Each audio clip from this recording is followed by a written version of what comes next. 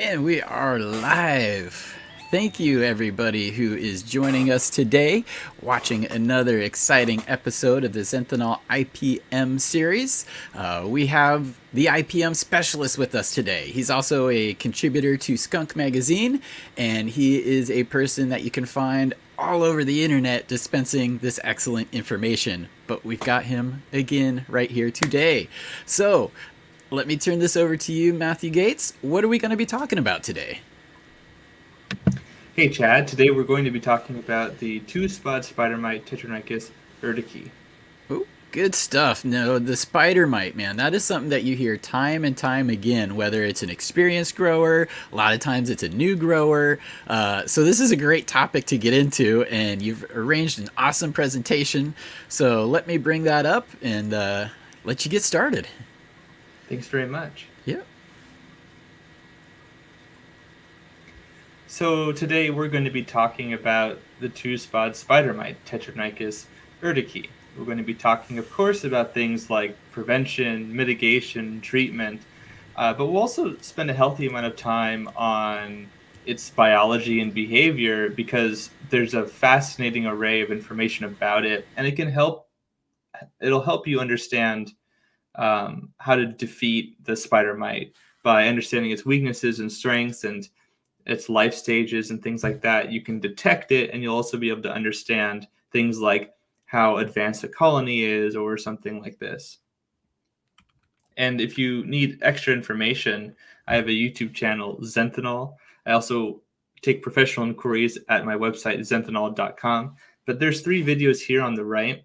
Tetranychus urticae, my pest primer, also identification of Tetranychus urticae, and Tetranychus urticae physiology and general knowledge, which some of the information we talk about is drawn from these videos and the sources in them.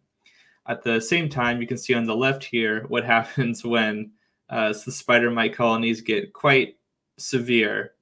You have this webbing that occurs, and spider mites get their name because they are able to fasten silk, and that plays a large role in their colony behavior and also their ability to travel. A little bit about myself, though. I've been in the IPM space for 12 years now, and mostly it's been with cannabis, but I've also worked with cut flowers. When I spent time in the People's Republic of China, I've worked with tea growers, and I've also worked in roses and lilies and peppers and other vegetable crops as well. I have an educational YouTube channel called Zenthanol, and I also can be found on Instagram and Twitter at SyncAngel. And I have a couple of chapters that I've written about pests in cannabis specifically, which I'm pretty proud of. One is called Integrated Pest Management Against Arthropod Pests of Cannabis Sativa in the United States of America. And the other one is called Viral Diseases of Hemp, Cannabis Sativa.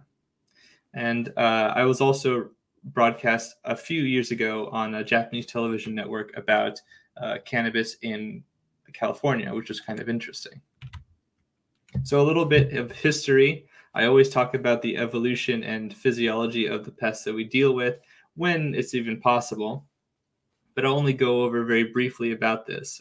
Many people are vaguely aware that mites are not really insects, but they might not know exactly what they are, and I'm here to tell you that they are arachnids. So not just spiders are arachnids, but a large group of organisms are arachnids, and they're part of this larger group called the chelicerates. And all of those chelicerata, as you can see in this phylogenetic tree, descend from a common ancestor from a very long time ago, more than 500 million years ago in molecular clock estimations, and also with some fossil history thrown in there for calibration. And you can see there are things like the Araeinae, which are the spiders, of course. You've got scorpions, the Scorpiones, the Pseudoscorpiones, right? And then you've got the Acariformes, which is the group of mites. Acari means mite, and of course form is form. So these are the mite-formed mites, aside from the Parasitiformes, which are the parasite-formed mites. And those are all in the group Acari. So our target here is Tetranychus urticae, which is incredibly common. And it is a relatively recent development when we look at the entire history up here. but the family Tetranychidae that the spider mites all are a part of has probably been here for about since the Cretaceous period, or maybe they started to diversify around that time. So they've been feeding on plants for quite a long period of time, and through this they've had quite a bit of evolutionary adaptation. Two-spotted spider mites can look variable. There are many ways that a two-spotted spider mite can look, and there are also other spider mites that look very much like the two-spotted spider mite. So that introduces a lot of confusion when it comes to identification in the field. Technically speaking, you might not actually know for sure that a mite that you're dealing with is the two-spotted spider mite, even if it looks pretty much identical. And part of that reason is, of course, these different color morphs, like a green color morph or a red color morph. A long time ago, not that long ago, but there's always been this contention about a species called Tetranychus cinnabarinus, cinnabar like the color red.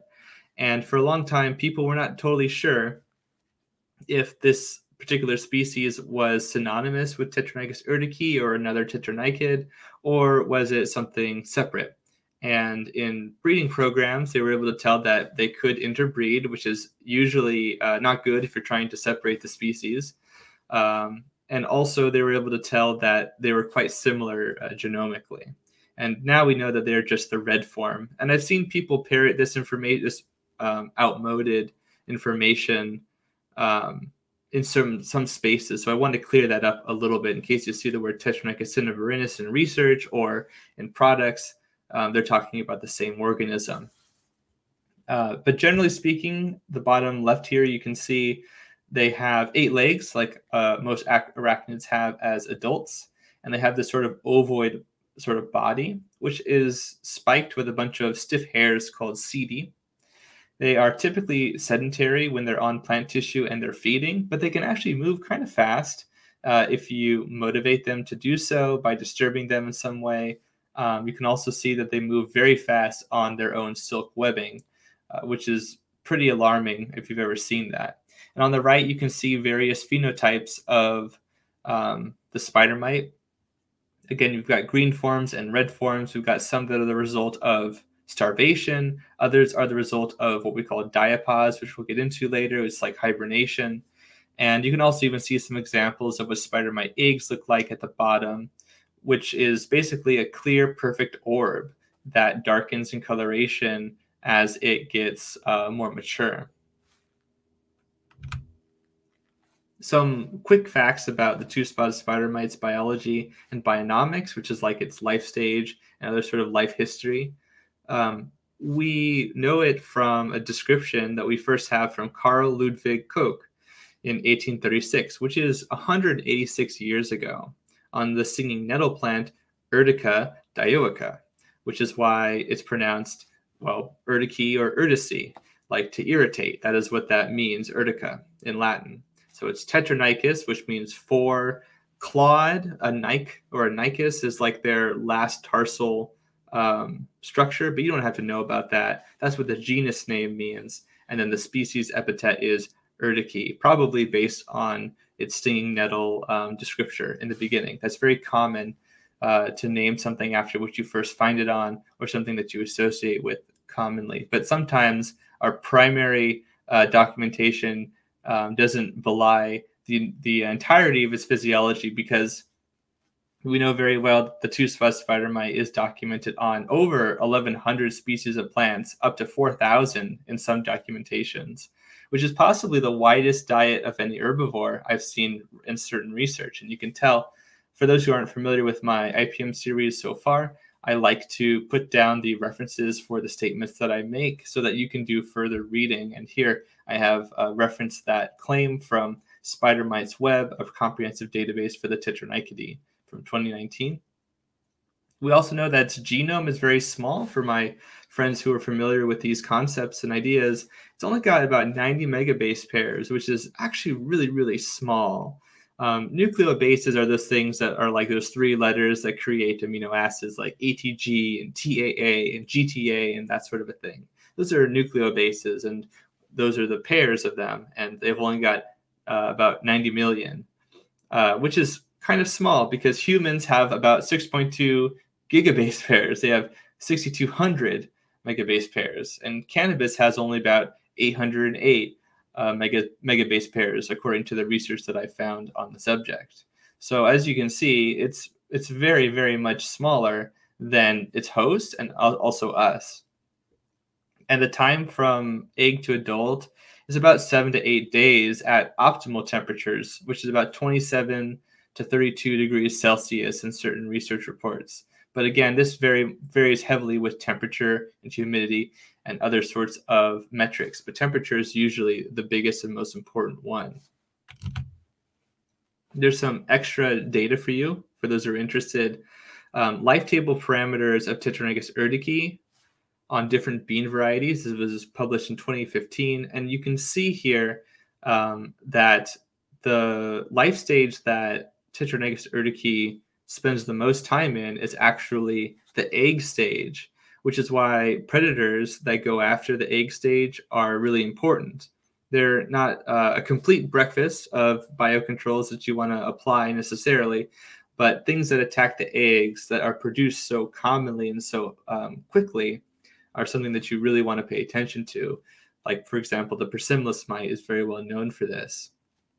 They pretty much take about a day to go through all these various stages of development, the larva, the protonymph, the deuterochrysalis, the deutonymph. So they have like a chrysalis stage between each nymph stage. And then eventually they have the adult. And as you can see, they spent about 10 days to do so. The two-spotted SpiderMite egg-laying capacity is pretty robust. They can produce anywhere between 50 to 100 eggs as females. 80% of those can be females in many tests. This has been what we have found. And they last about 28 days. They start to die around a month after they are born. And depending on the cultivar of plants, researchers have shown that we can see that there's a difference between the egg-laying ability of a population.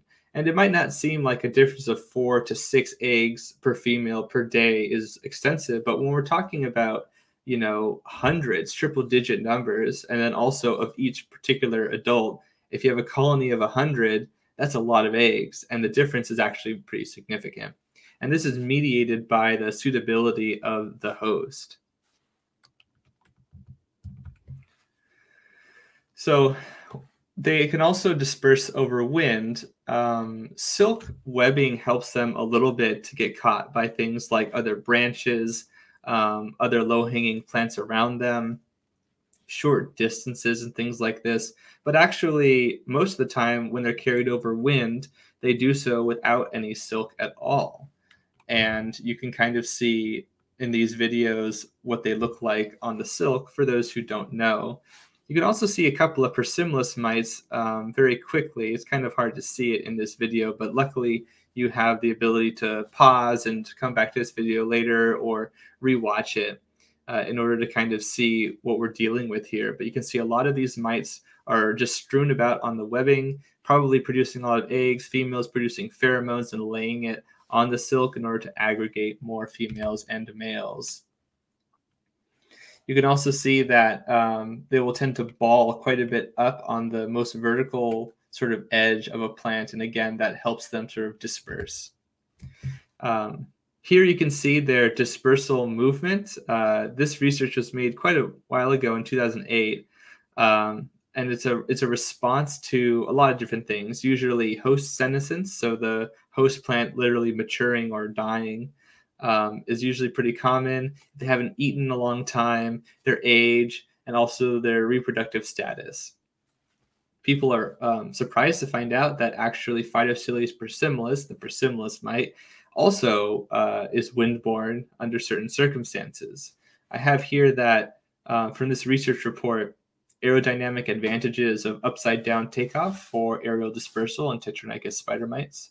That takeoff is likely under the control of the mites as a behavioral response to biological and meteorological conditions like the climate. Mites' age and density, host quality, and mating history significantly influence the incidence of aerial takeoff behavior.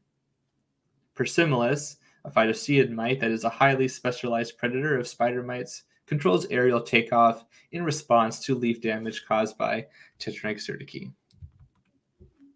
Also, I thought it'd be interesting to go over how they see, because an experience that I had growing with Gerber growers close to a decade ago was that the growers were very sure that the spider mite was attracted to certain plants that they had because of their color. These were Gerber daisies, and they had many different colors, violets and reds and yellows, and certain colors were more profitable, more important than others.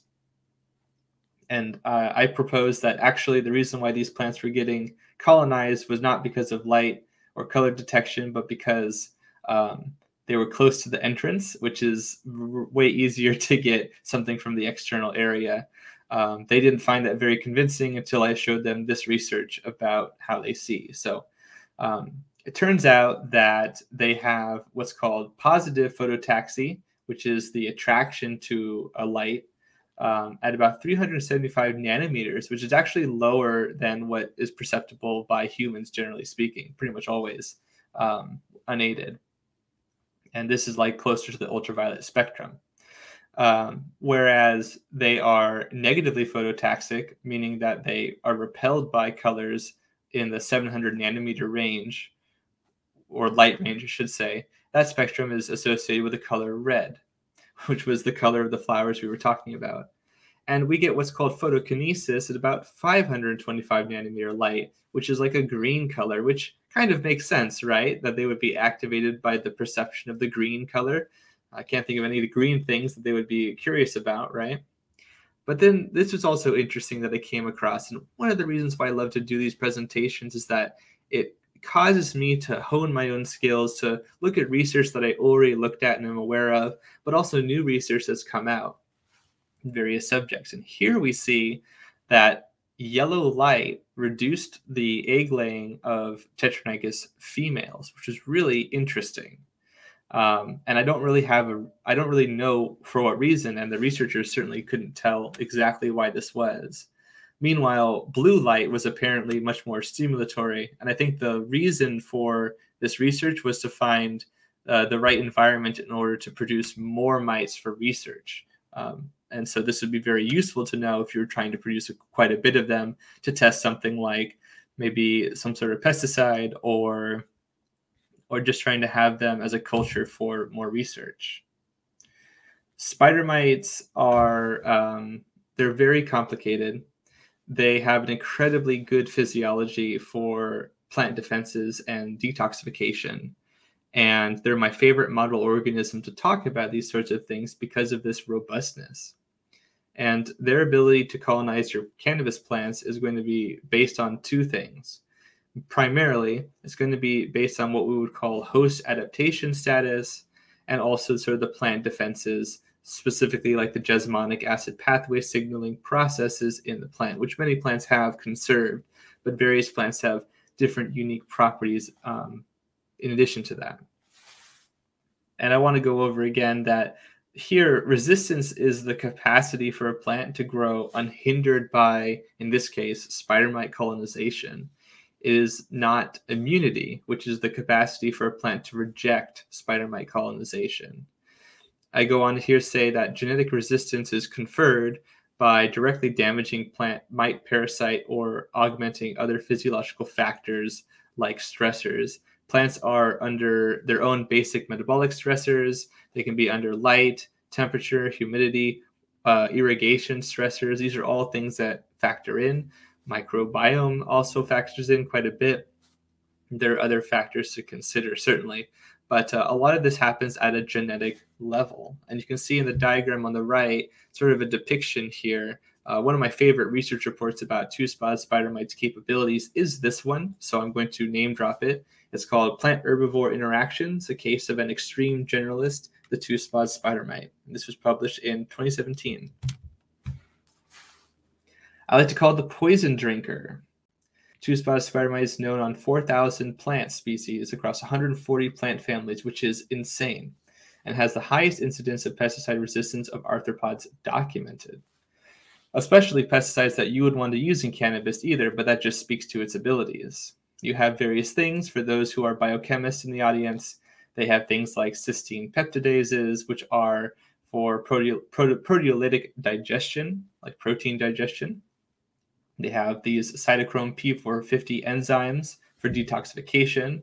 They have about 86 genes in total. We as humans have about 57, according to the research that I found, which is pretty amazing. In fact, it is, cytochrome P450 that is responsible for a lot of the degradation and breakdowns of pharmaceuticals that we take, and also cannabinoids for that matter. In fact, certain cannabinoids like cannabidiol or CBD can interfere with our P450 enzyme productivity. So if you take something like a blood thinner like warfarin or Coumadin, taking CBD and other cannabinoids as well can have an interfering effect that might be problematic sometimes. So that's the same kind of enzyme. There's also carboxyl or cholinesterases, which are also for detoxification.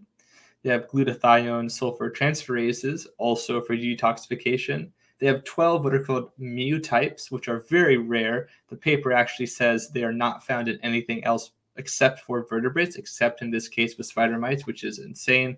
But I wanted to say something more conservative here, that it's a rare example outside of vertebrates. They have these things called ATP binding cassettes, which are for detox or efflux. These are massively more concentrated in spider mites than in all other arthropods. That includes insects and mites that have been documented.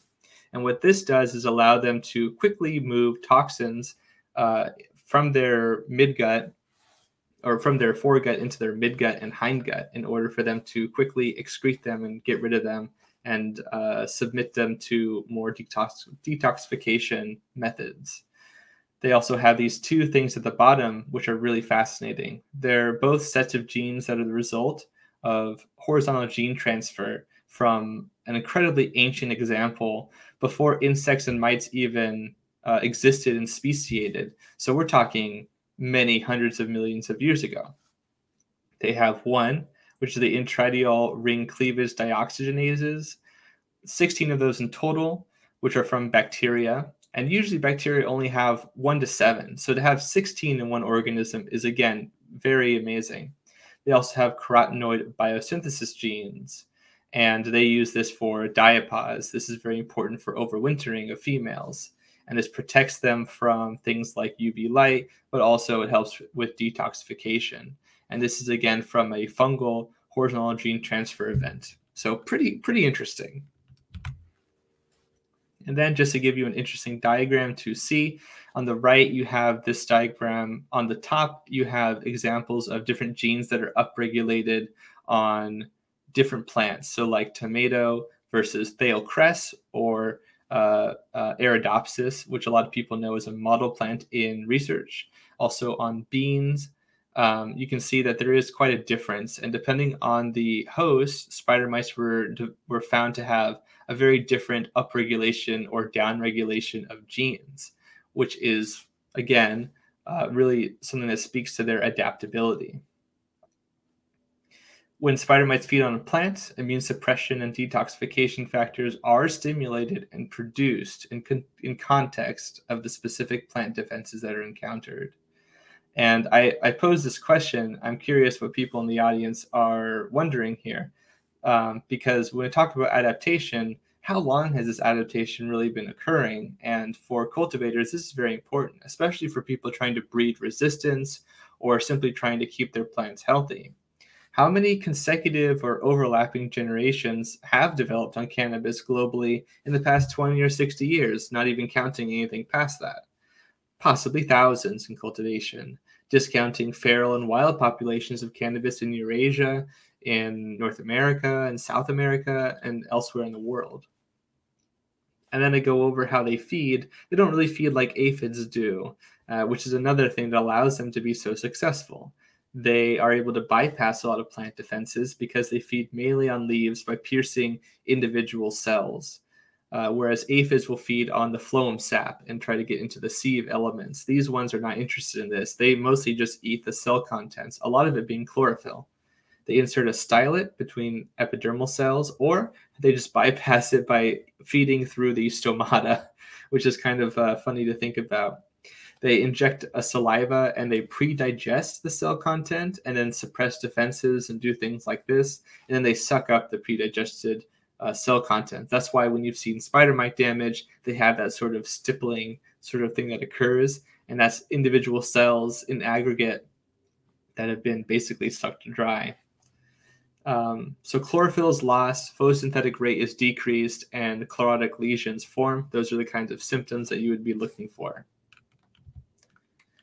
And I want to go over here that there are defenses that plants have towards spider mites, and many of them are also generalizable to cannabis. So, for example, non-glandular trichomes will physically disrupt the two-spotted spider mite in its feeding and movement. You can kind of think of them as like how it would be difficult for you to move through a dense forest with a lot of underbrush and knotty roots and things like that would trip you up and slow you down and cause you to exert a lot more energy to get to where you're trying to go. And when you're a small little organism, that's critical energy that you would try to use for other things. And it actually adds up quite a bit, believe it or not, even if it's a sublethal sort of thing. They also have plants have epicuticular wax, which physically disrupts feeding. But it's been found in research that taking away the wax can actually make plants more resistant than leaving the wax on in certain cases. And this is actually not attributed to pests, but actually their stress response to water retention. And that perhaps causes immune responses that also have an overlapping effect with resistance with the mites. So not something you would intuitively think to be the case, but again, that's why this research can be kind of helpful. And also here, which is the reason why I bring up the generations problem, is that in research with tomatoes, from non-adapted strains to adapted strains, it only took about 30 generations that were produced to have an adapted strain that was very, very easy to feed and reproduce on tomato. So 30 generations can be produced in 3 to 5 cannabis growing seasons. If we assume that the mean generation time is about 18 days for spider mites, and one season is about maybe 30 weeks, it depends. Especially, again, if they're establishing in feral populations where the plant isn't going to be harvested, the plant might be able to grow for even longer periods of time and eke out an existence. And over that period of time, I believe that spider mites, oftentimes the ones that we're dealing with, have become pretty familiar and adapted to the cannabis physiology, which makes our jobs as cultivators much more difficult. If you ever wanted to know what a spider mite looks like at a cross section, a sagittal cut, this is what they look like. That area that's titled CNM is basically their brain, essentially, although it is not nearly the sort of put together to call it something like that. I think they use the word central nervous mass. So there you kind of go. And this is kind of a helpful diagram that shows how spider mite feeding works and how they're able to do what they do. Very briefly, when spider mites feed, even though they have all these great advantages, eventually some of these compounds do get into cells and trigger a response. DAMP means damage associated molecular pattern, so like a little molecule or some aspect of their physiology that the plants have receptors for. In fact, we have receptors for mosquito saliva, for example. So when mosquitoes bite our skin and they produce saliva, our bodies have a specialized receptor for that kind of saliva, and that triggers an immune response. The same thing happens in plants. And one of two things can happen. Either the plant will have a way to deal with the effectors that suppress immune signaling in the plant, or they won't. And if they don't, then they're very susceptible to the spider mite. It doesn't mean that they're going to die, but it means that the spider mite can exist pretty comfortably on the plant. If they do have a robust way of defeating even these suppressive forces, then you might get some level of resistance. And even though the spider mites can exist on the plant will still be able to survive and be able to produce and yield pretty similarly than it would without. And that's kind of the goal for a lot of resistance breeding. And so this is a diagram of what certain aspects of spider mite bodies sort of look like and how they feed. As you can see, the stylet is moving through the epidermis into a cell that is sucking the mesophyll out of, the cell contents.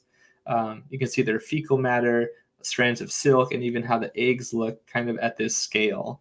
And on the right, we have a scanning electron microscope graph of a spider mite and its stylet moving into the cells, which is pretty cool. This is just more examples of how they're able to do what they do. You can see the tomato non-adapted mites versus the tomato adapted mites in these two diagrams have a very different sort of immunological response and genetic response. And so in the non-adapted ones, they had these sort of changes in the upregulation of the mites. Whereas on the right side with the adaptation, they had more genes that were turned on, and that's what those sort of blue colors are. And did I forget anything else? No, I don't think so. And then this is more of that. The only thing I want to say here, I talked about it a bit in the first episode where we talked about IPM and what is a pest and what makes a pest a pest. And I gave this example that over time, especially spider mites, they have this tendency where in which they will first they'll have strategies that suppress the immune response in plants that they feed on, and that's really useful because then you can kind of reproduce very quickly and you don't have to worry about these toxins. But over time, a lot of times they adapt to actually elicit an immune response in their plant host, which is kind of counterintuitive. But the reason for this is actually because their detoxification capability is so great that it's better for them to just tank the toxins and other immune responses that the plant can produce and even interfere with the immune response by upregulating many different aspects of the immune response in plants, different signals and that kind of a thing. And this actually has negative effect on the host, but also on other parasites, other insects and mites and fungi and bacteria that are trying to parasitize their host. So it's kind of a way for them to actually help the plant fight off other things, but not themselves. So I think that's kind of interesting. And you can defeat this pretty readily by introducing not just chemistries into your integrated pest management, but also biocontrols and other disruptive agents. How dedicated am I to talking to you about the physiology of the spider mite? Pretty dedicated. Here's a picture of what I was describing earlier. Essentially, spider mites have this ability to kind of have a filter. The compounds and other substances that they put into their bodies can be kind of filtered between low molecular weight and high molecular weight substances. The high molecular weight substances are probably things like proteins and carbohydrates and byproducts from the chlorophyll predigestion and that sort of a thing. And they're going to digest that. Most of that's actually going to go to the production of eggs and silk in female spider mites. Whereas the blue that you're seeing in some of these pictures in the middle F, those are the low molecular things that were passed very quickly into the hindgut, or the midgut rather, to be excreted and detoxified again very quickly. So again, you can see that, and the researchers here say that this is an expected reason for why they are so good at defeating plant toxins. One of the reasons is that they are able to get rid of the really noxious stuff very easily.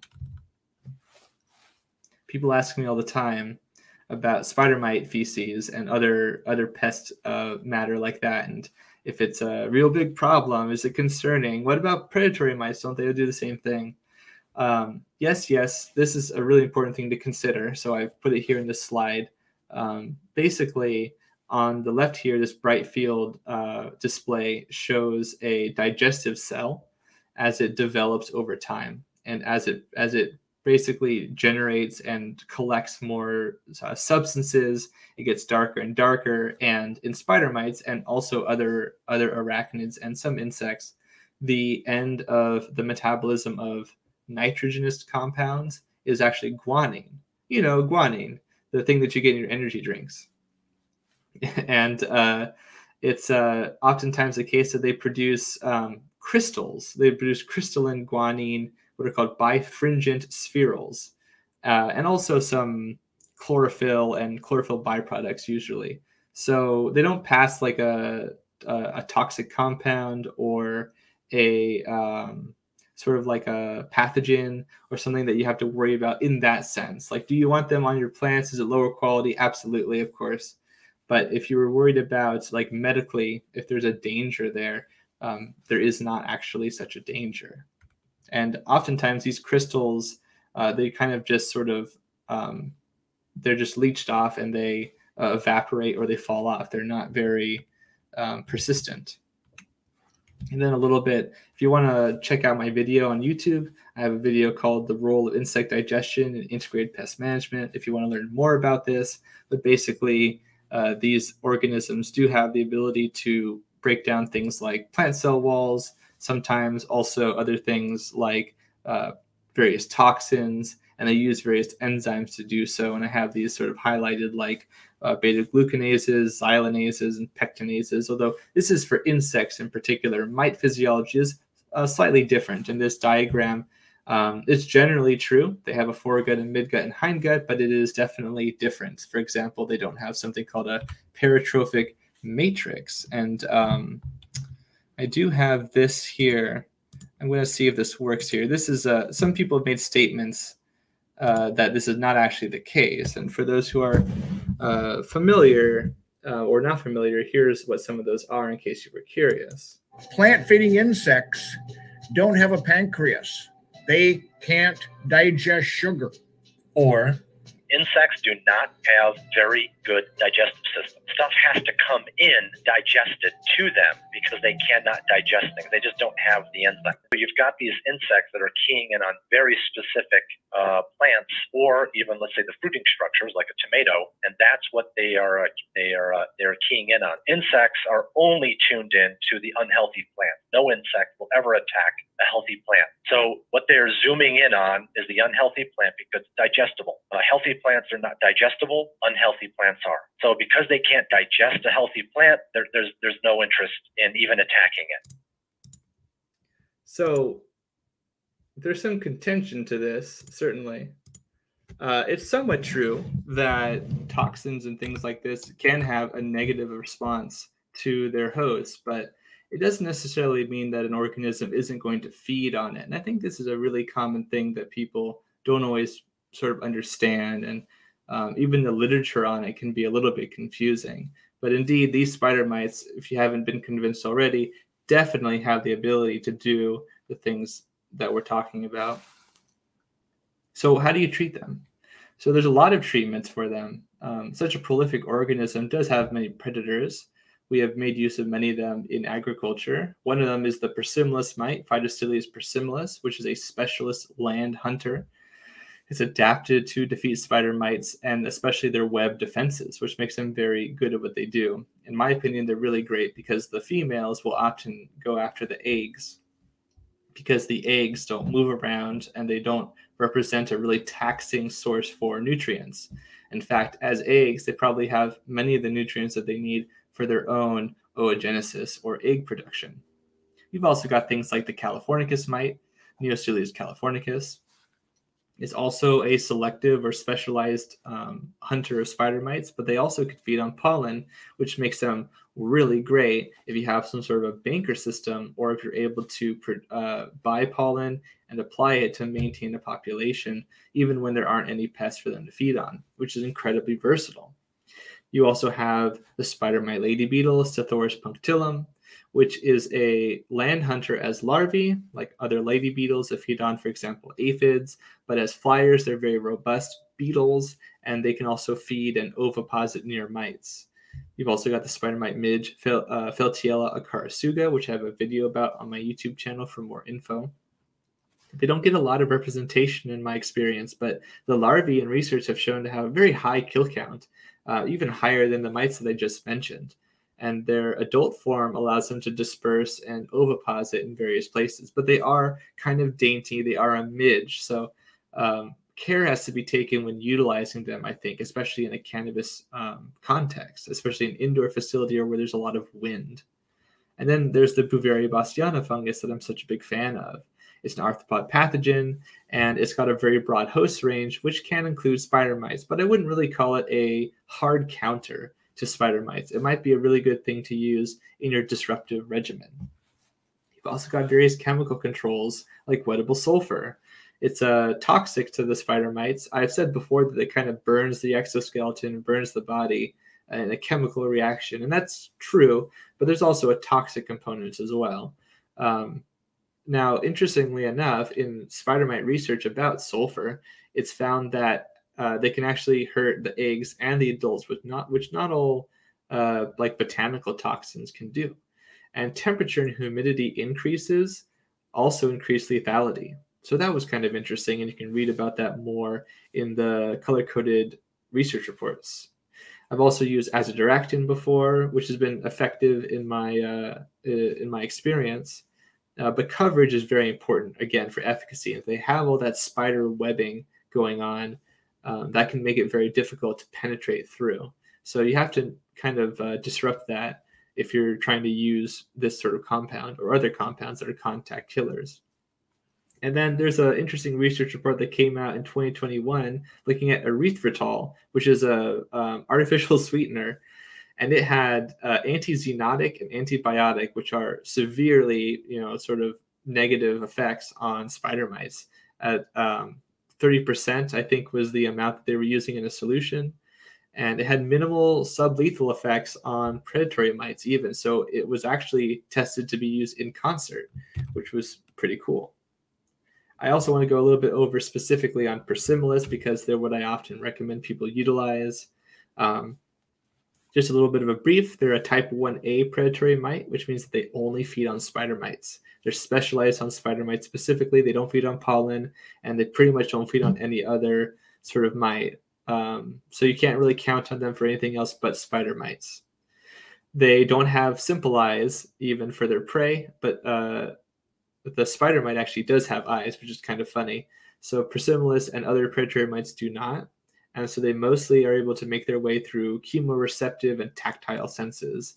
Usually you've seen spider mites or predatory mites moving their front two legs around to sort of cast about and detect their prey, and that's what they're doing. And Persimilis mites are able to sort of traverse and pierce the silk that spider mites produce, which again makes them very effective. Maybe you apply a knockdown first, like one of the compounds I mentioned, and then you follow that up with something like a predatory mite, like a Persimilis mite, and that would be very effective, and it's a pretty common tactic. And it's also helpful to know if you're looking microscopically and you see a bunch of eggs, well, if you see some of those eggs are white and clear colored and cream colored, those are probably spider mites. But if you see them turn like sort of an orangish, reddish color, then that's probably a Persimilis mite egg that has been laid by a female Persimilis during its rampage. And I have this video here. You can't hear the video. It's just some music, basically. But if you've never seen a Persimilis mite, this is kind of what they look like. They've got these spindly legs. And as you can see, you can even see their chelicera, which are kind of like fangs, sort of at their forefront. And they're moving along, and they move their front two legs in order for them to sort of detect their surroundings, as you can see. So that's what they look like kind of under a microscope.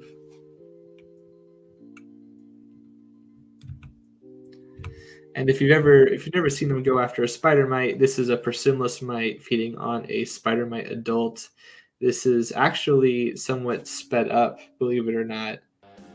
But you can see that they've sort of grasped the body and they've just put their mouth into the body. And if you see this little thing moving along the screen, that's actually a broad mite. I was taking this video when I was working with some gerbera flowers, and they were dealing with broad mite at the same time. So that's a little broad mite moving around. As you can see, very different in size between a broad mite and even a spider mite or a phytoceid mite. So if you've ever wondered what that size difference is, that's a really good example. This is just another graphical example of why Persimilis mites go after eggs so well. And over here, I've put out that I've highlighted this research report that adult and nymphal prey are assumed to be equivalent to 5 to 7 or 2 to 3 eggs per organism, per individual, reproduction to occur only after the mite has consumed enough prey to cover its metabolic costs. Again, females have to produce the nutrients or aggregate the nutrients in order to produce eggs. About 5 spider mite eggs a day, about 5 spider mite eggs are enough for 1 egg per day, I believe is how this is metered out. I might not be right on that particular quote. But Persillus adults are assumed to reproduce throughout their lifetime of about 36 days. So it even lasts a little bit longer than spider mite adults do under ideal conditions. And the figure 1 says that it is assumed that the maximum gut capacity of adult Persillus is 45 egg equivalents, and for nymphs about 6 egg equivalents. Prey stages are attacked in the following order. So of preference, we have eggs, then larvae, which are the smaller immature stages, then nymphs, which are the middle stages, and then the adults, which are the last stage. So as you can see, as the spider mite becomes more difficult to attack, their preference for it wanes. It doesn't mean they won't go after it, but it means that they're going to really kill the beginning stages first, which is actually really good. And this was an example from a research report that showed that when you restricted the movement of Persillus mites and spider mites between plants, what were some of the outcomes of that essentially? And at different inoculation rates, we have here 10,000, 1,000, and 100 mites per 100 stems. This was not in cannabis specifically, but you can see that when you restrict the movement of Persillus, you see that the populations grow quite a bit. So that's basically what that's showing. And that's useful because if you are growing and the plants are touching each other, or you have a netting or something like that, then that can work kind of like a highway and allow the Persillus mites to move to other plants. There are also microbial biocontrols. So we have, again, Beauveria bassiana that has been shown to be useful. It's also an endophyte, so it can exist inside of plants, which has its own benefits of priming the immune response in various ways. There's also this non-commercial fungus that's pretty common. It probably exists in your environment if you have spider mites, called Neozygites floridana. It's an obligate specialist fungal parasite, which means that it has to parasitize spider mites in order to complete its life cycle. It overwinters, or has been found to overwinter, in the bodies of spider mites and its relatives. And in fact, male spider mites prefer to mate with infected female bodies after they've died, in fact. And that's a theme that you'll see in a lot of entomopathogenic fungi, believe it or not. There are also bacteria. Now, funny enough, two-spotted spider mites have this great immune system against chemical toxins and have even taken some genes from other bacteria, well, before they were even mites, I suppose. But they're highly challenged by both positive and negative strain bacteria, or gram bacteria. And even ones that are not really parasites, they can really damage the body. And the reasoning given here is that apparently, unlike, for example, or similar to like aphids, the aseptic nature of their feeding source, so like the cells, is supported by a rough comparative characterization of the gut bacteria present in this case, the 2 mite species that they studied in the report. So essentially, because cell contents specifically don't tend to have a lot of microbes, maybe there's microbes on and around it, but not inside of it, their evolution has been relaxed in their responses to bacteria. So we could take advantage of that potentially. There's even viruses that spider mites can uptake. They aren't very good at transmitting plant viruses, though, apparently, which is sort of surprising when some plant viruses are vectored by other insects that have a similar feeding style, and they can simply just get them onto their stylet or their mouth part and then move them to another plant. But apparently the two-spotted spider mite is not very good at this. And there was originally other research in the past, in the 60s and 70s, that seemed to make the case that spider mites were able to be very robust transmitters, but that research has never been replicated. So in my opinion, I don't think that's actually the case. I think there might have been a contamination issue or something like that. And that seems to be the opinion of other researchers too. So just be careful with the research that you take a look at. Try to be more comprehensive. I've put the research that I was talking about here for you to take a look at. And there's also viruses that spider mites can get that affect themselves. And here we've got a ketovirus, a distrovirus, and a me virus. And you have an example of what distrovirus can look like this one called the Israeli acute bee paralysis virus, which is actually a pretty big problem for pollinators. It'll get onto the pollen, onto the flowers, and then it'll move from honeybees to other pollinators, and that's not very good. And those pollinators get killed in the process.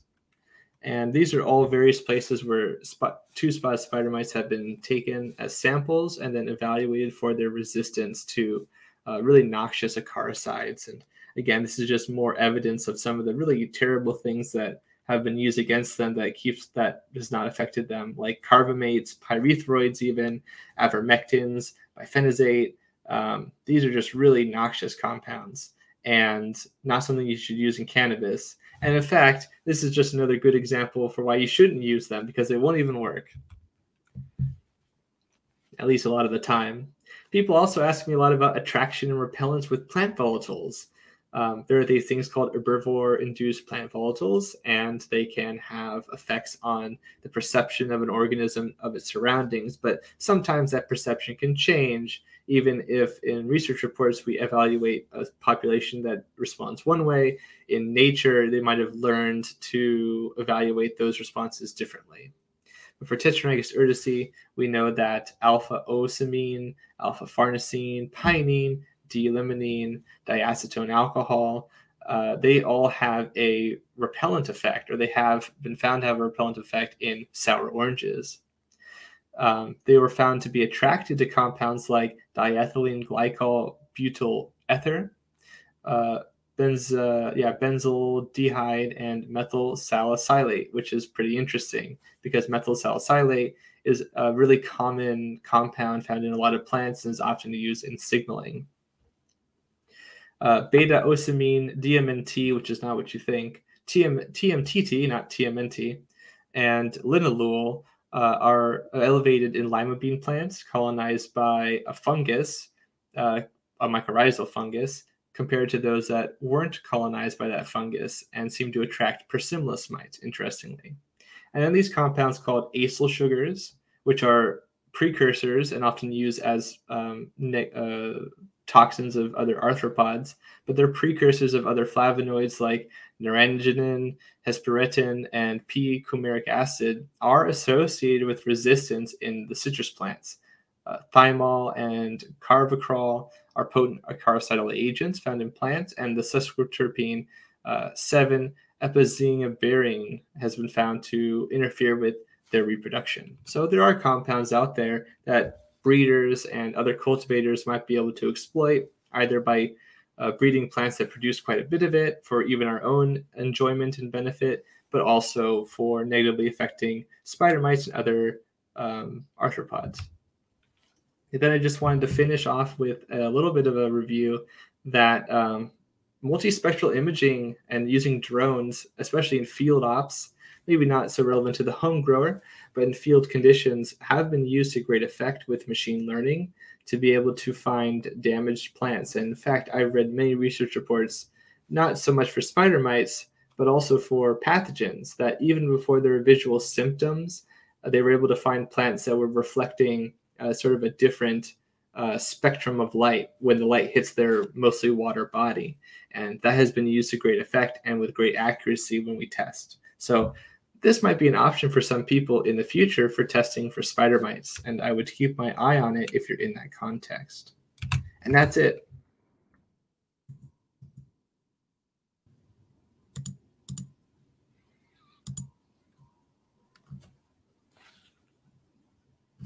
You are still muted. And I swore I hit the button too. Okay.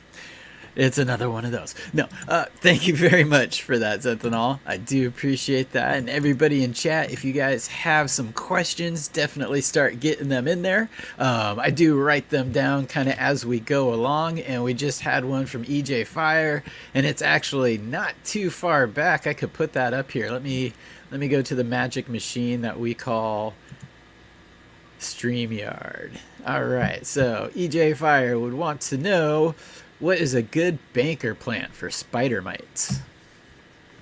Do they mean? I hope they mean predatory mites. Because pretty much any plant is a good baker plant for spider mites. They love all kinds of plants. They'll take everything. You don't have to be very specific. Beans are great. Cucumber, they do really good on cucumber.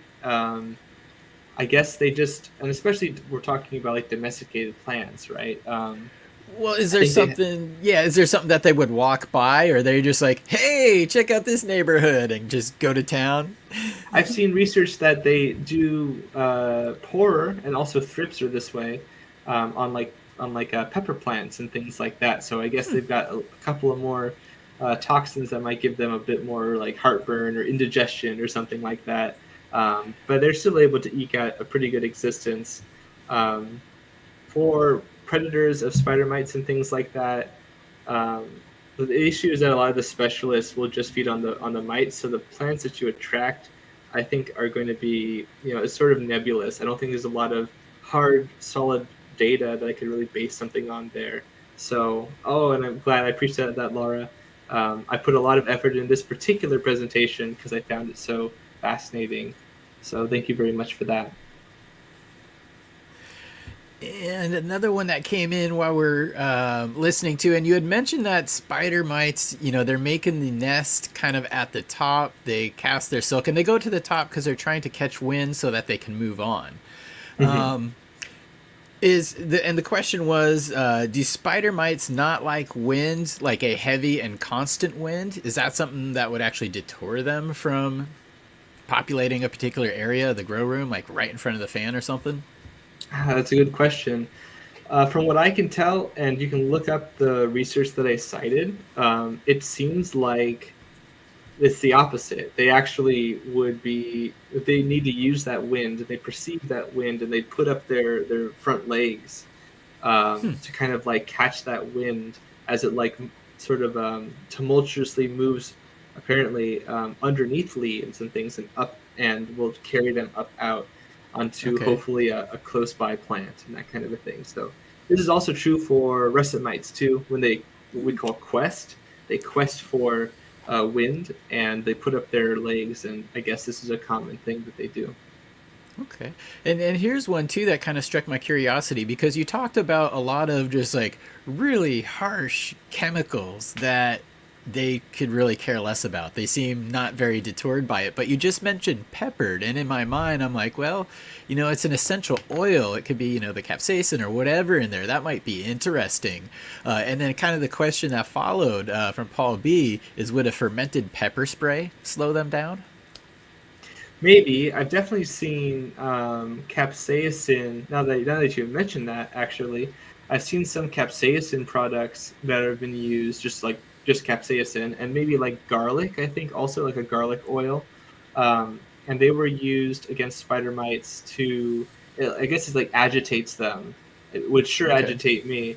And it makes them like kind of move and get out of their like hidey holes. And then you might combine that or subsequently use a different compound and sort of annihilate them that way. It's like smoke them out first. Yeah, I don't know how effective it is as a toxin, something that will kill them that way. But that's a good point. I'm glad somebody asked that. Fermented pepper, though, I'm not totally sure. Yeah, because that, I heard fermented, and that my brain instantly goes to like the KNF, Jadam type growing, which I'm just learning. But yeah, that's interesting, though, because again, there's nasty chemicals that they don't like, and peppers, we could eat it for dinner and almost make something with it, too. And I don't know much about St. John's wort myself, and I don't really know what the mode of action would be. Have you ever seen this discussed as an option for control with spider mites? I sort of vaguely think that I've encountered that, but I just don't really know if they would be negatively affected by that. They could be, potentially. And also, I think it's helpful to note that, like, also with like the fermented pepper concept, like sometimes you don't have to like kill them outright, but if you're able to like spray them and disrupt them in that sort of a way, like you might kill them through physical means rather than sort of toxic means, if that makes sense. Especially if you're able to catch them early on and you don't have Right. like a massive colonization, if that makes sense. Yes, and the crop scouting helps prevent that. And here's a question. It could apply to spider mites, but I think it's all just general questions itself. And it's interesting, being the audio engineer that I am. But just kind of, are there any studies on sound frequencies as a deterrent to pests? Seems to be working as a human deterrent. Which, yeah, I mean, if you're talking high frequencies, sometimes even really low frequencies. Yeah, that's an interesting question. So a lot of mites don't have ears or even an organ that works like an ear. Uh, some insects do, but not all insects do. Um, So I it'd be did get asked. vibrational then. Well, yeah. So so sonication can have, I think, has its place for other things potentially. There's some really interesting research that I'm cautiously optimistic about. In fact, I think I used that exact terminology on the Chief Homegrow podcast on Sunday. But basically, I think that there is I think there's a validity to using, especially mechanostimulation, so like vibrations, like you were saying, like if you potentially from not necessarily priming the plant immune system, although there seems to be some effects there, but like just from like disrupting their ability to feed or like shaking them off the plant, like physically, like that might be able to go a long way. But for sonication, I'm not so sure. Okay, and here's kind of another question as well. Uh, Bavaria bassiana, that was effective for spider mites or part of the program? Yeah, so and in Okay. fact, there are some strains, some commercial strains that are used that are supposedly like specific for spider mites. So you might want to seek those ones out. Okay. The marketing is there if you want to Google it, and then maybe try those out first if you want to apply that. I have pictures myself of that I've taken when we've applied Bouveria in cut flowers, and you get this micro-sized mite afterwards, and I've definitely experienced it myself. Okay. Humidity plays a large role with that, though. Okay, cool. Yeah, that was the second part there, because yeah, sometimes outdoors, you kind of have to take what you get as far as humidity and temperature goes. So, good question there. Let's see here. I'll keep looking, but I've got some banked over here. Okay, so the eggs in the adults, or eggs to adults, is about 8 days. Do the eggs leave any sign of like an exoskeleton or traces that they were there? Some remnant? Yeah, so they do produce sort of like the exoskeleton or the exuvium, like insects do. Um, and eggs can there's like a chorion, like a chicken egg, that like they pierce out of and then like kind of leave behind that desiccates. But actually, now that you've mentioned it, when I look at spider mites microscopically, I haven't done that a lot, like in a significant way in a little while. Um, I feel like a lot of those don't hang around at the same capacity as like with like aphids, for example. I'm not really sure why that is. It could just be observational bias in my part.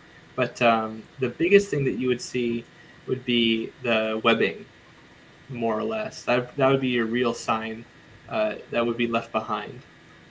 Okay, and here's just an interesting comment on the last question too from Gorski's. The hair on the body picks up the frequencies, maybe. Yeah, I mean, all frequencies are sound pressure waves, and that probably would be picked up by something like that.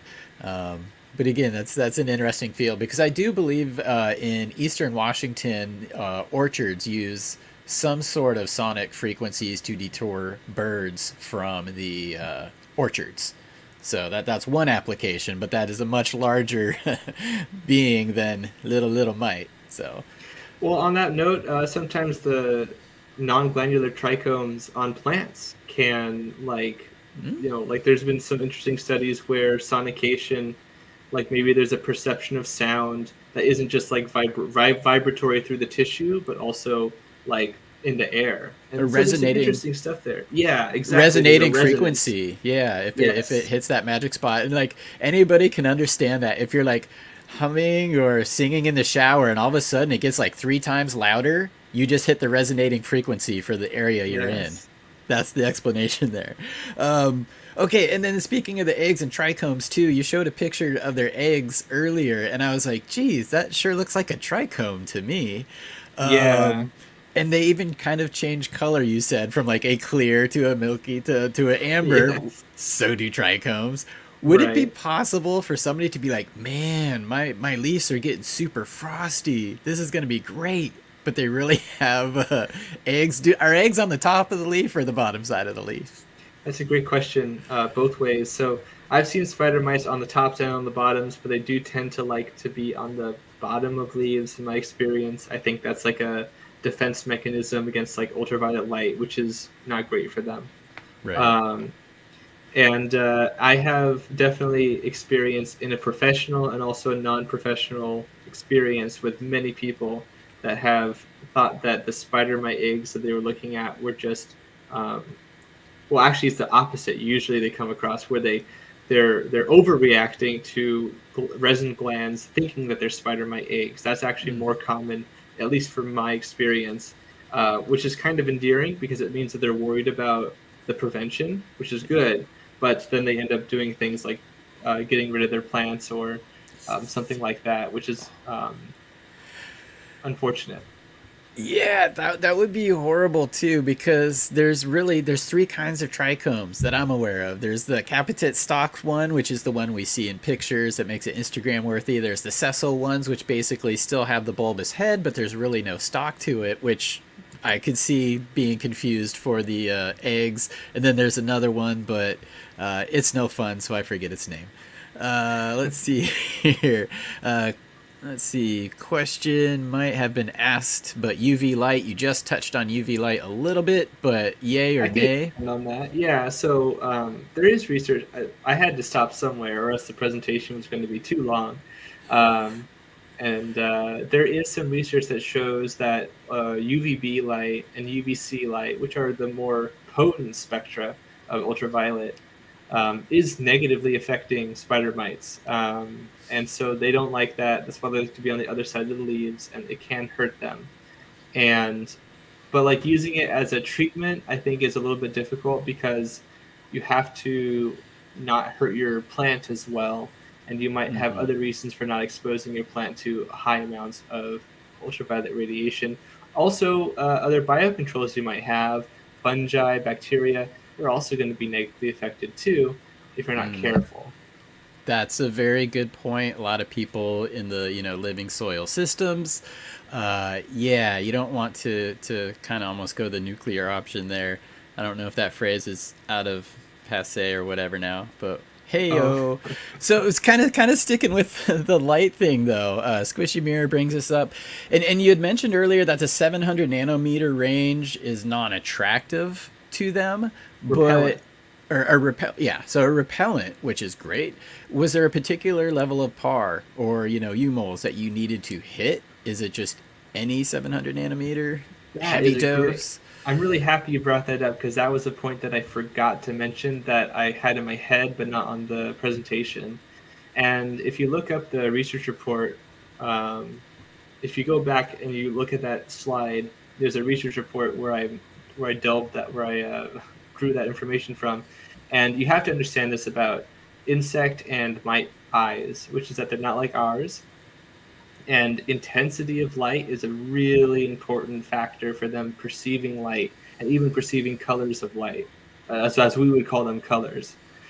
So like the yellow light that I was talking about, for them to achieve the effect of like low egg laying, for example, they had to have over like 50 kilowatt hours per meter squared or something like that. I forget the exact excessive intensity, but yeah, like it might be like you devote like an actual like a light source like that's only doing like yellow light, if that makes sense. Okay. And then again, we'd have to figure out how that ties in with the plant physiology, how the plant likes it. But interesting approach. And then I guess his kind of question, what about light? So it was 700 nanometers is a repellent. And then, yeah, your attraction is to a certain wavelength. And do we know why? I know you might have touched this, but is it a pheromone disruptor, or is there a particular mechanism we know why this works? I don't think that I was looking at the research report, and I don't think that they had a reason. They did bring up, and in fact, actually, another thing that I was trying to find out was what the exact so like there were two studies on that slide. One of them showed the nanometers that they had, which was great. The other one did not. It just said yellow, blue, neon, and I was like, Right. okay, well that doesn't tell me. I would like to have more details, but they did show the device that they used, so you might be able to figure it out from that. But Okay. To answer that question, I would imagine that it's probably to do with overwintering or maybe a perception in the changing of seasons. And that's usually what is the case with a lot of organisms, where their light perception changes their behavior. So that could be it, but I don't know. Okay, that's a good hypothesis, logical there. Can look into that. And again, that's kind of one of the beauties about having the presentation and being able to go back to it, is you have a lot of the source material there, and you know, it's good to be able to read up on things too. And a lot of times things are Googleable. I'm sure that's a word. I'll Google that. But yeah, that's a great way to find things. And we're talking, kind of speaking of finding things, pest identification is always a tough one. And early on, you had a slide where it showed like the whole rainbow, basically, of two-spotted spider mites. The identification was a little hard. There's some bugs that aren't them that also look like them. So that's kind of a nightmare for people. Be sure in your identification. But what is going to be the best tool or method to like photograph them? Because they're small. Are they fast as well? Do they, you know, zig and zag, or do they just steady line walk? They can zig and zag a little bit, but they usually kind of move. They can move a little bit quickly if you're trying to like use like a microscope, like an observational microscope at like 40x or even something like that. But I find that a hand lens is just fine enough in a field condition. Knowing whether it's exactly the two-spot SpiderMite or one of its many brethren is sort of like maybe not the biggest problem, because the treatments and the physiology are going to be pretty similar. So Okay. in the event that you maybe have, I don't know, Titanonicus turkstani or Titanonicus konzawi or something else, you know, maybe it is going to be pretty much identical in how you treat it, especially with the biocontrols. Okay. I absolutely love this next question.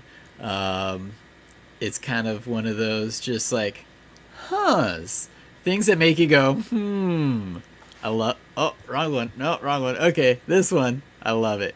So, I have a totally unrelated and somewhat silly question for Matthew. Do insects sleep?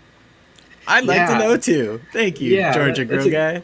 That's a great question. They have something called torpor, which is not just for vampire lords anymore. It's just when, you know, it's like they go into like a reduced state of like activity. It's like hibernation, but I guess all the animal behaviorologists decided that they would have their own specific word for different kinds of the same thing. So you've got hibernation and diapause and torpor and all this stuff. But yeah, they do have like a reduced, kind of like how, you know, dolphins, maybe this is apocryphal, but dolphins, like their brain are still active when they're sleeping, kind of when they're, you know, so it's kind of like that, where they could quickly rise out of that if they have like a stimulus, like temperature increase or something. Interesting too. And in Squishy Mirror, I'm not sure if that's the same, but like hummingbirds, I still marvel at how they don't freeze in the winter. But yes. And Laura, yes, right on. Thanks for joining us. We're watching these all week. I rewatch these myself. I actually, because it's nice, I can go to the back end. I download them for myself, so I've got them on the hard drive. Oh, shoot, let's see here. Beneficials. You said Persimilis is a specialist to the spider mite. That was your go-to. And does that actually go after the eggs as well? Yeah, it prefers the eggs. Okay. Oh, prefers the eggs. Okay, so is it good on the adults? Is it the all-around full meal deal, or? It is. Okay. So like in previous presentations, I've talked about how sometimes a predatory mite like Cucumis or something will maybe mostly go after the eggs, or mostly go after like the first stages and leave the last stages, and that's an important contention. But the two-spot SpiderMite Persimilis can feed on all the life stages, they just go after the eggs more, for a bunch of reasons. Like they can't see, right? They're blind, so it's not like they're that selective in that way. But it seems like they will, like if they detect an egg, then they'll just feed on that egg, and they don't have to worry about like, bearing it down and like, struggling with an adult, for example. But they will feed on the adults too. I really don't want to make the impression that they will not go after them, or they won't go after them very well. They will, but it's really a matter of like statistics of them encountering them. Okay, and here's a good one. Let me just flip the screen here real quick. Coming in from Tao, the American one, because I don't think we covered this. But have any insects or spider mites figured out how to build a tolerance to smothering or suffocating type IPMs? The one that comes to my mind first is like neem oil. But yeah, no, great question. Yeah, so they don't have really a resistance to that. So suffocants will be effective in that way, in the same way that they're effective to other arthropods that have to, they have to breathe, or other organisms rather. So that's a really good point to make. You can use those as well. Okay, good call there. And let's see here. Yeah, I'm just kind of looking at my notes. They multiply real quick, which, again, you tell one friend and they tell 5 friends, and then they tell 5 friends, and then you have 50, and then you have 100, and then you have 500. Don't let things get out of control. Too. I know, crazy little buggers. Where are you going to typically see them first, though? Is it going to be something that you're seeing crawling in the soil? Do they congregate like on the base of the stalk, or do they just treat it equally and then only congregate at the top when it's too populated and they're trying to disperse elsewhere? Yeah, it's kind of like what you described, Chad. So like, it's like, I mean, if we just assume that like a spider mite female just appears on like a leaf, then she might like just focus on, she's just gonna make eggs, and then she's gonna produce offspring, and then they'll produce more offspring, and it usually kind of like radiates out from there. Okay. So like maybe they'll be on a leaf, and then that leaf gets kind of reasonably populated, and they don't tend to like, there might be some exploratory individuals, right? But by and large, it kind of just radiates out. And then if it gets really colonized in general, then they'll start to like aggregate to the top, if that makes sense. Okay. So again, it's really the underside of the leaves is the magic as far as scouting goes. Yeah, and you can see their damage of the cells that they've sucked out on the tops of leaves too. So it can be pretty simple to just flip the leaf over, and you can see the little mites and their bodies filled with that chlorophyll that they've digested, which are the 2 spots that we're talking about. Two-spotted SpiderMite. The 2 spots are the ceca, their intestinal cavities. And when they're full, there are spots. When they're not full, there's no spots. So that's what that is. Okay. And here's, let's see, it's a product that I know we've talked about or been mentioned before, and it's kind of escaping me what the mode of action. Oh, let me get rid of the nudie links have found us. Oh my goodness. Okay, got that taken care of. Let's see. Oh yeah, so it's a product that we've kind of mentioned before, and I wasn't sure what the mode of action on it is. But it says, do you have any experience with Marone Bio, or in that case, the mode of action that it employs to do its magic? Yeah, we've talked about it even in a few other presentations, so you can check those out too. But basically, a lot of, not all, but some of those products are what we call biorational. And so what they do is they prime the immune response of a plant, sort of generally. Okay. Usually this is through the exposure of the plant to compounds that it associates with danger, essentially, or damage, or something like this, some sort of a problem, potentially.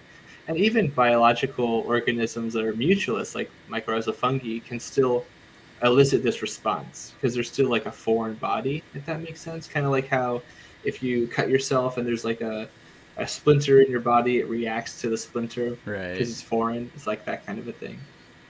Okay. And you know, again, we had mentioned some of the harsh chemicals that have been tested around the world on these that don't work. And pyrethrin was one of them. But spinosad is another one that you hear a lot in the kind of the organic community because it is an organic compound. It's also on the banned chemicals list in Oregon for cannabis production, but it's not in many other states. So is spinosad something that's been looked at against the two-spotted SpiderMite? You know, off the top of my head, I actually can't remember, which is very embarrassing because I think that it actually does work against it. I want to say, but I'm not totally sure. I might be wrong. The spinosins that make up spinosad are from a bacterial source. So if people are curious, you know, spinosad, that sounds kind of weird. That's where that comes from, and why it is banned in some places, not others, I wouldn't be able to tell you. I don't think that's I don't think there's a scientific reason. It might be a legal or legislative reason. Oregon is the OMMP is very overprotective of the consumer, which I'm kind of in the favor of, but that very well likely could be the case. I don't know their reasoning behind it, but that's something that's easily looked up if anybody wants to check into that. And let's see here. Ladybugs. That's one that commonly comes up, and usually it's more of like, oh, that's cute, versus like, yeah, they're really effective. But you've actually mentioned ladybugs do work on this. Now, does it have to be a specialized one? Because you mentioned the SpiderMite lady beetle, actually. So the cute little red and black dots work, or we need a specialist here? You do need the specialist. The other ones mainly go after aphids.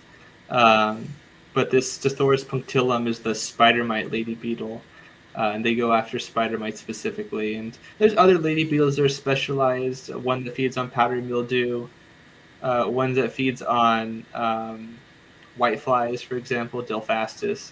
So there are these other specialists, but generally, lady beetles, you want to, if you are going to use them at all, which I'm not a huge fan of, you're going to want to use them against aphids primarily, the ones that are commercially available. Okay. And yeah, actually, I'm glad Space Coyote 82 is reading my mind. That's what I just spaced out on. But you brought my stoner moment back for me. Thank you. The spinosad, I always call it spinosad because I never heard it pronounced before I read it and had to pronounce it. So I went with my like phonetic way. It's in flea medication. And that was my vet gave it to me. And I've got, you know, big dog, little dog. And it was for the little dog. So I'm always reading the label. And like active ingredient was the spinosad. And I'm like, this is what I use to kill bugs, man. You want me to give this to the dog? But that was, he told me an interesting backstory. I don't know if it was true or not. But yeah, it seems to be pretty effective for fleas, at least, on dogs. Don't know if it's good for cats. Don't confuse the two people. Can be bad. Animal lover. Okay. I actually think spinosad is a better pronunciation, personally. Okay, yeah, I'll go with it. But yeah, there's some words. Molybdenum was another one of those words. Molybdenum. Yeah, I always call it, molybdenum. That's what I call it. Because again, I had to read it in books a whole bunch before I ever heard somebody say the word. Too much information. Here is a freaking excellent question, though. Squishy Mirror coming with the heat today. Legitimate concern. By using these recommended products as a community, do we risk developing immunity within the industry? If so, how can this be prevented? Freaking marvelous. Yes. This is the best question so far. No offense to anyone else, but this is like something that I'm very passionate about talking about. So it's the best question to me. Yeah, the answer is yes. The answer is yes. Botanical insecticides, toxins, even things that we consider to be organic or common that they interact with or whatever, like all of those things could, I mean, for one thing, they're already exposed to it. So they probably already have some resistance elements that are selecting or being selected for in the population, not just spider mites, but tons of other things. As a community, if we want to be most effective, it's very important that we observe resistance mediation techniques. So in integrated pest management, this would be something like rotating and using different compounds so you don't select for the same or same mode of action.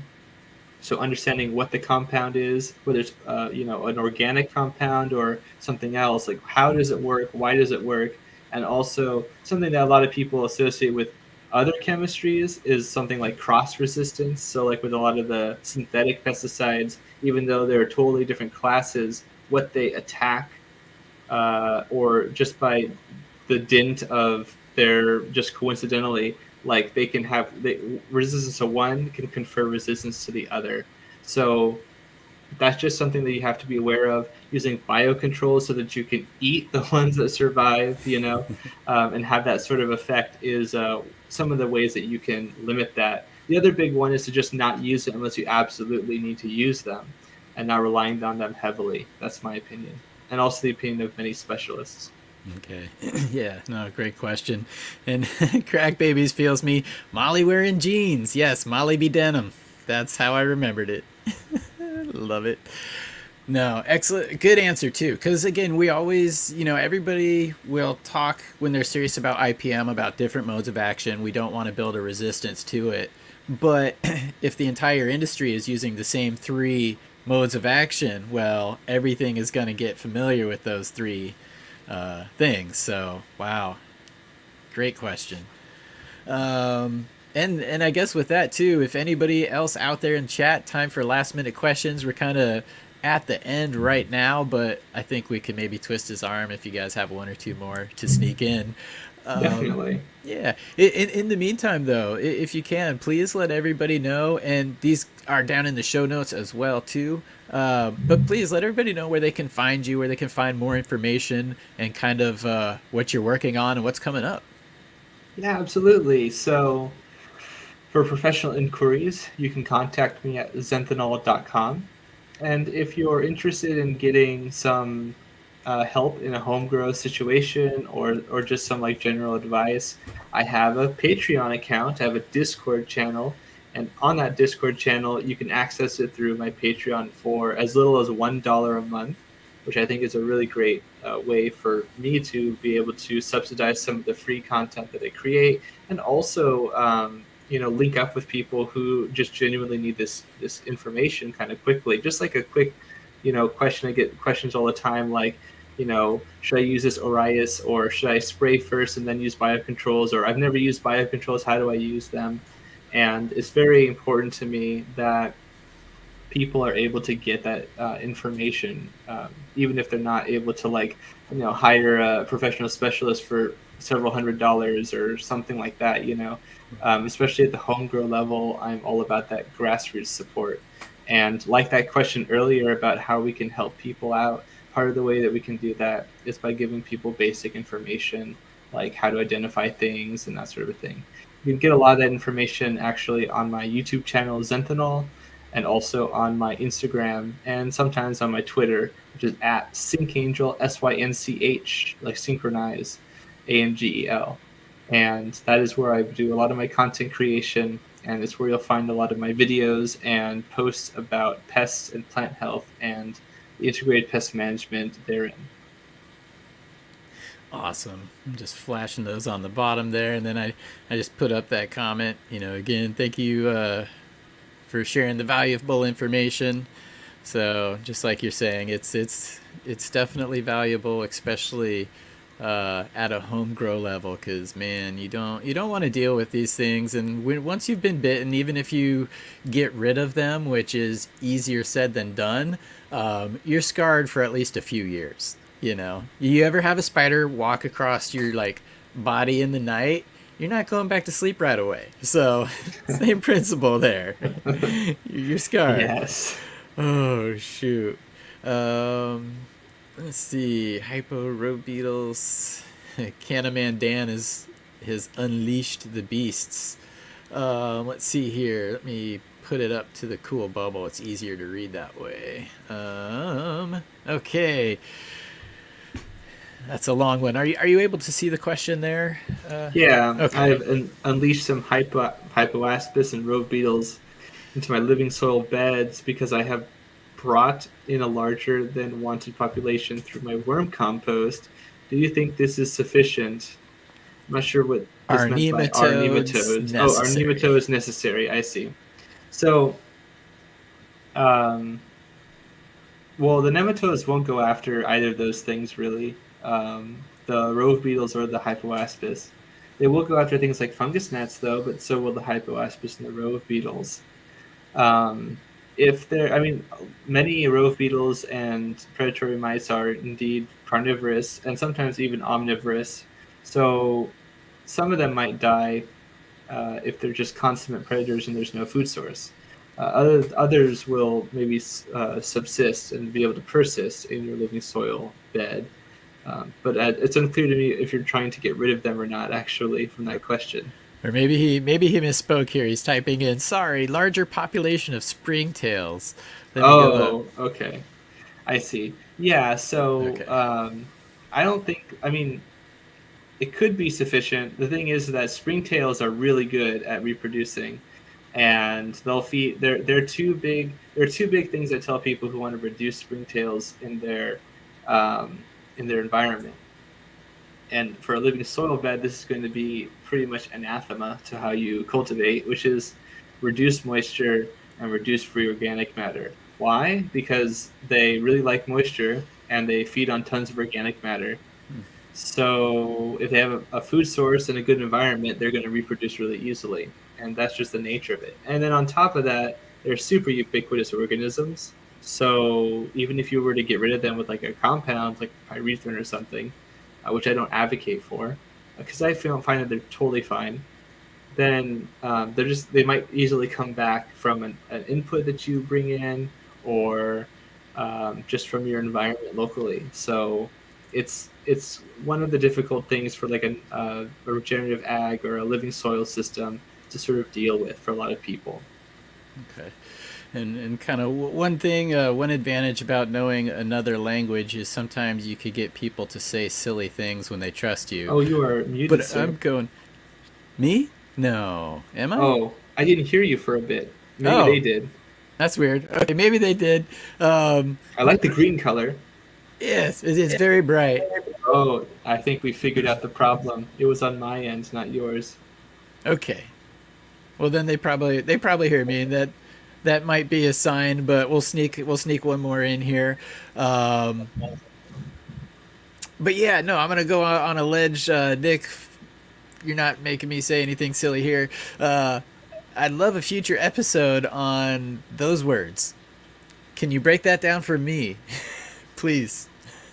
What is that? Heterodera humuli. So I assume that this is something that feeds on humulus, or probably Humulus lupus, the hop plant.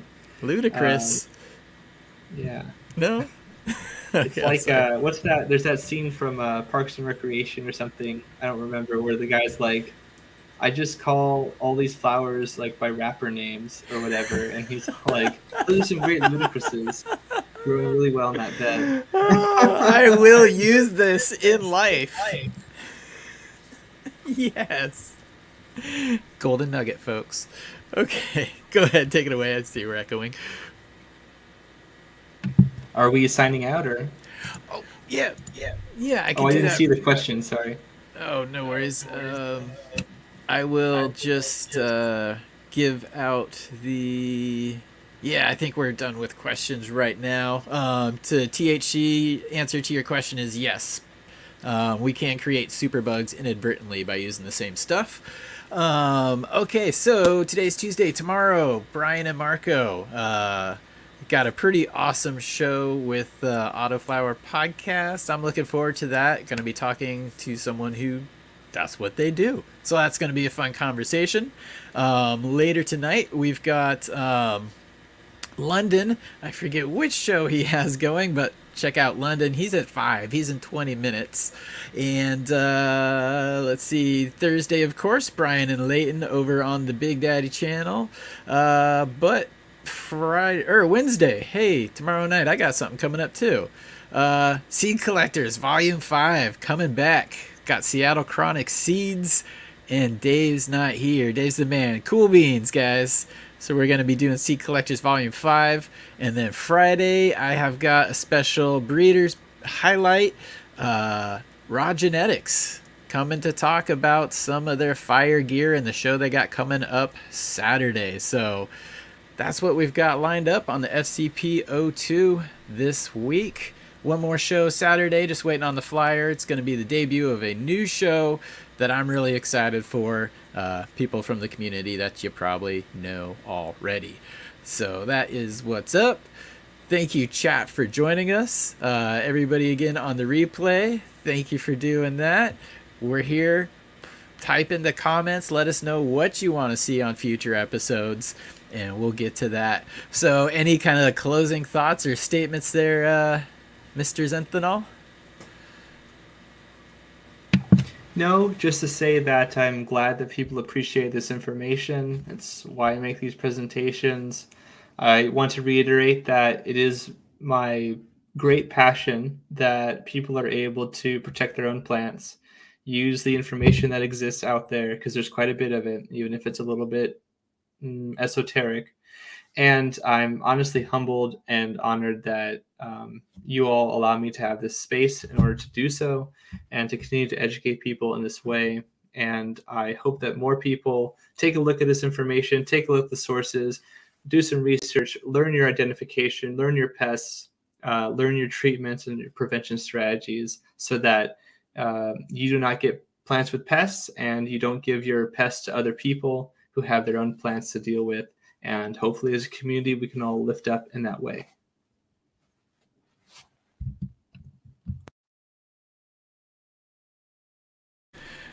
I said amen and thank you. I keep talking on mute, but no, thank you for your contribution. And above all, you're building the solid foundation. That's the most important thing, is build a solid foundation of knowledge and then expand from there. Don't get in over your head. And yeah, Peter's saying thank you very much, guys. See you in 20. Again, London, I'll be right back here in 20 minutes. Stay tuned and catch him. And you know what? Rumor has it he might be dropping in as a guest appear show. Something very cool coming up from London. Be sure to check that out. But in the meantime, I look forward to the next one. And again, thank you very much. Everybody have a great day. See you later.